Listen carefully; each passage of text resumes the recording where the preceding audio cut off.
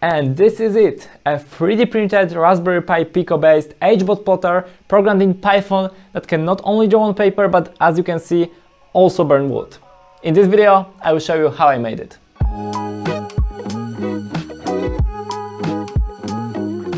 Yeah, that was a really challenging project and it took me a lot of time. Of course, I wasn't working only on this project for the last 3 months because there are other projects that I'm working on.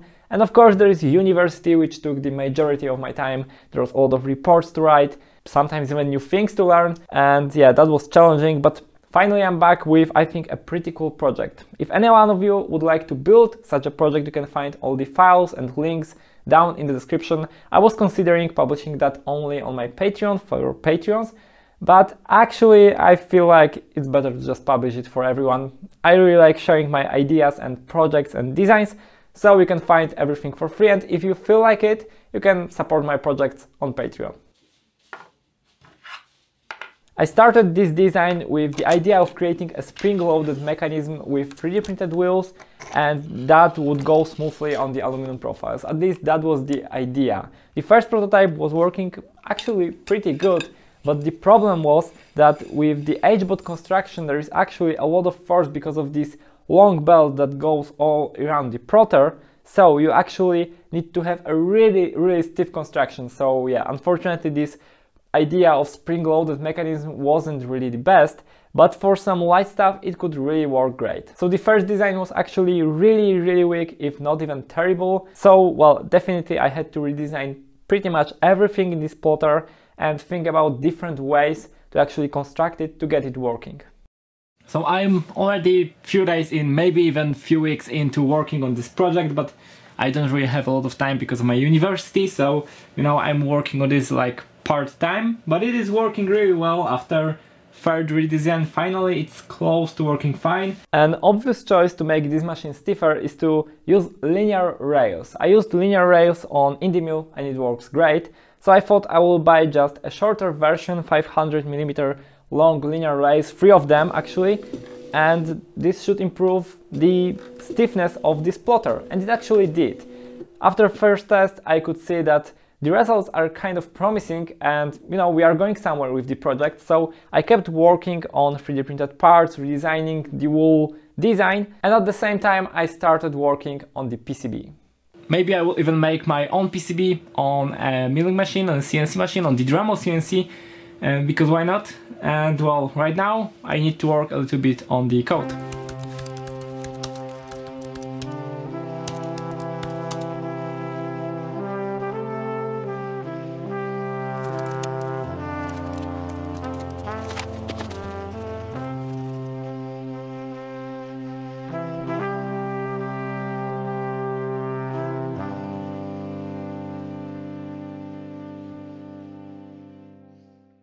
Hello everyone, can you hear me? Yes, that's great. I'm going to mill some stuff on the Dremel CNC, and this stuff is going to be a PCB. So there on YouTube there was a live stream of how I'm making the PCB. Unfortunately it wasn't really that great and successful, but after the live stream I tried again with a bit different settings and it was actually successful, and the PCB is here. I used the FlatCam and BCNC in order to machine it on Dremel CNC and a pyramid milling bit.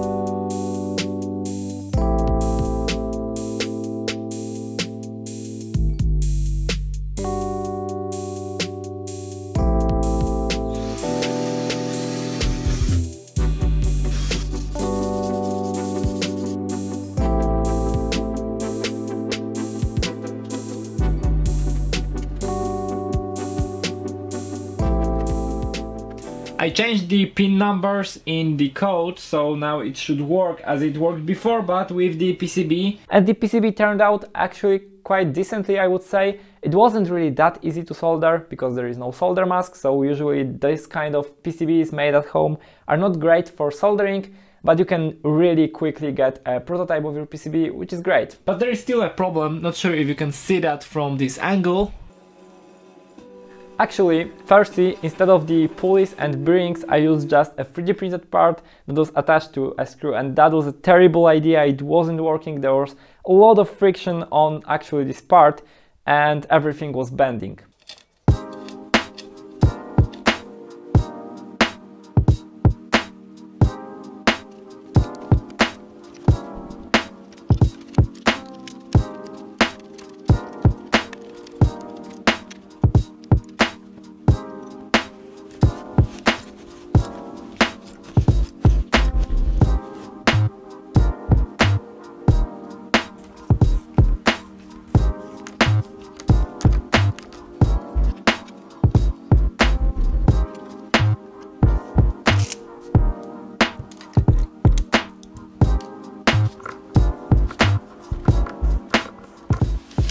I printed a pen adapter so that I can mount the pen right here, and this is actually the first test with a pen, so I'm really hopeful that it will actually work as it should.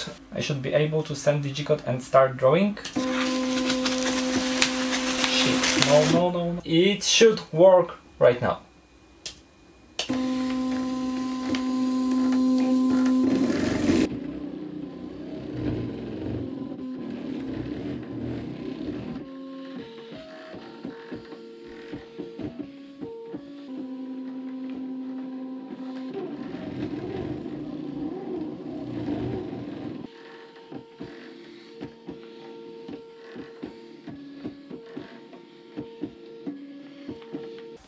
It's definitely a lot more promising. I think those ugly lines are caused by the fact that this pen is, well, not really mounted in there properly. Let me try to fix it. Alright, so now we have the pen attached, hopefully in a bit better way. So let's try right now.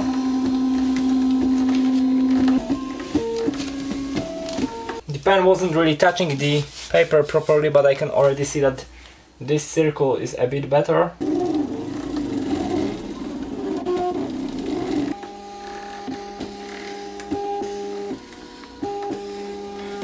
Considering that the pen was mounted with the bubble wrap, I would say that's a pretty decent result. At least the circle is finally a circle and straight lines are straight.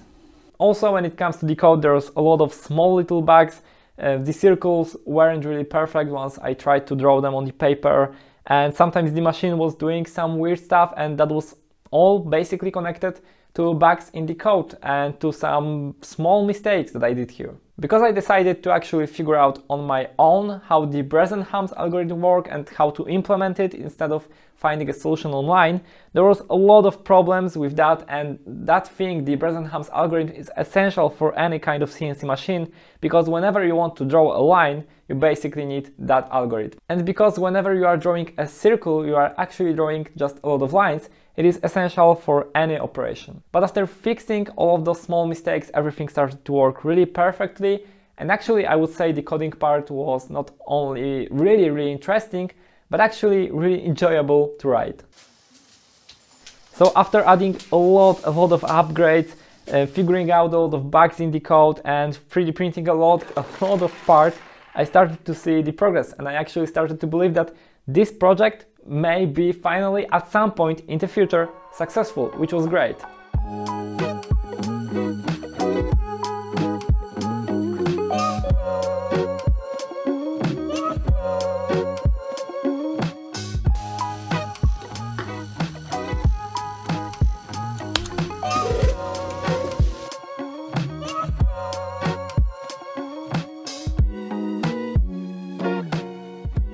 After some more testing and tensioning the belt, I noticed that my motor plates are actually bending quite a lot because those were 3D printed, And of course, I could design them differently to get it working with the 3D printed part. But I also have a CNC machine, and I can machine something like this out of aluminum that is already mounted here, and I prepared the G-code in Fusion 360, so why not to machine it on the Indie Mill?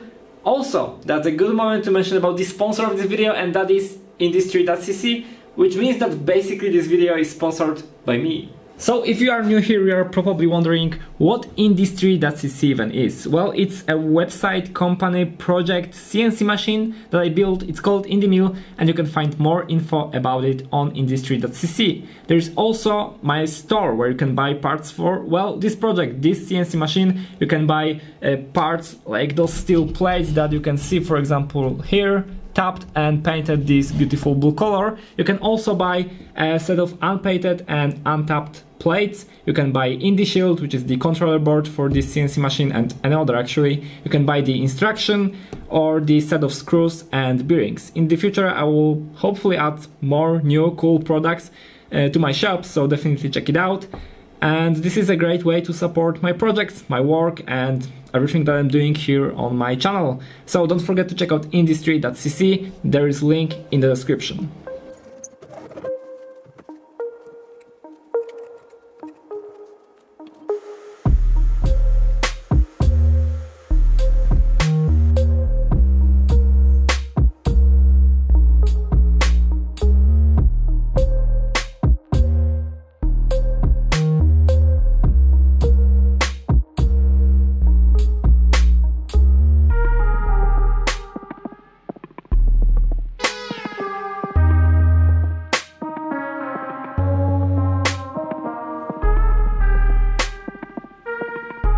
After adding all of those upgrades, it really started to work and look promising, but just to be sure, I decided to add another linear block to the linear rails on the left and right side, and that actually improved the wool machine quite a lot. So as you can see, I tried to draw some more stuff and the drawings still weren't that great, so I decided to once again redesign some parts, especially this one. And right now I have two linear blocks right there, mounted with screws to the 3D printed part that is mounted to the profile. Also right there on the bottom, the mounting to the profile is a bit different. And now that thing is really stiff. There is actually quite a huge difference, and here you can see the globe before replacing those parts and the globe after replacing those parts. So yeah, I think the difference in some places is quite obvious. And also the circle itself, or the ellipse in this case, is actually way smoother, so that's great. So once I was quite happy with the mechanics and the program, I added the pen lifting mechanism and I redesigned the pen holder like 3 times to actually make it perfect, and I started drawing stuff on paper. And that was really cool.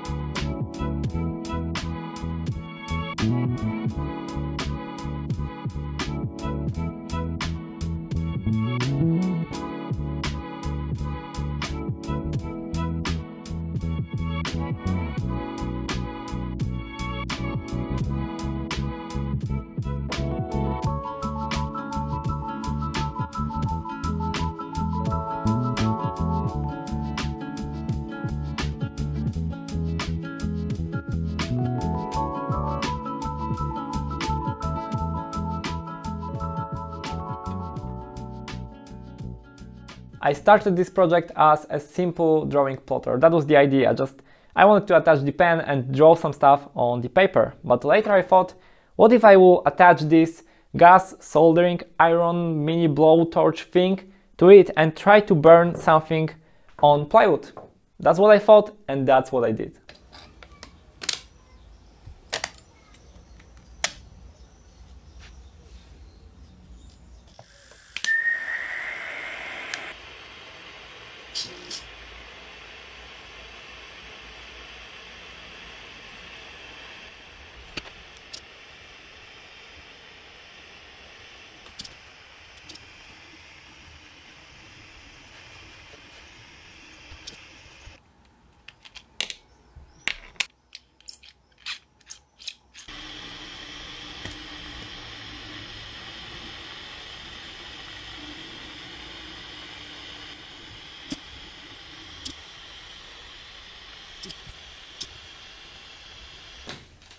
So I moved everything to the workshop because I feel like the workshop is a lot better place for any kind of testing that involves fire, and this is generally not something that you want to do at home. The test yesterday is actually really good, kind of promising, but at the same time I expected actually a different result. Well, it is not really that well focused, you can't really produce a very detailed image like you can with pen, and I also tried to do that with the soldering tip for the Versatip, but the problem is that there is friction introduced to the wool system, and this Z-axis carriage is not really designed to accept any load from here, here or here, and because of that the tip started to smash into the material, burn some holes, and it is not working that smooth, and you can see that the lines are kind of shifted sometimes.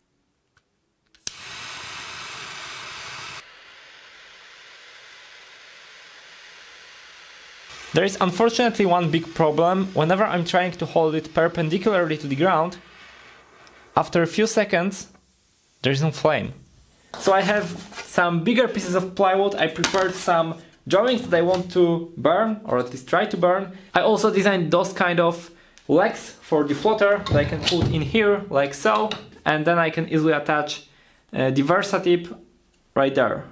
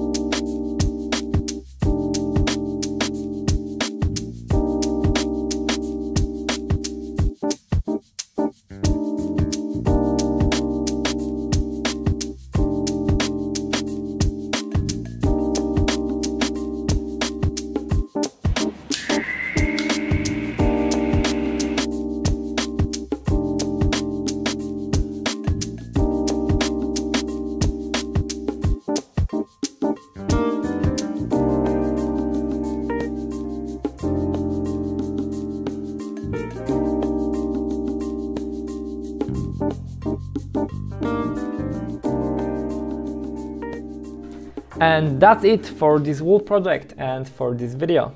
It really was a lot of fun to create this thing, to start from nothing and end up with such a cool machine that can not only draw but also burn on wood. I hope you also enjoyed this project. If you have any questions, leave that all in the comments. Don't forget to subscribe, check out my Patreon, files to this thing, and of course industry.cc, where you can read more about my CNC machine. That's it for this video. Thank you very much for watching, happy making, and see you in the next one.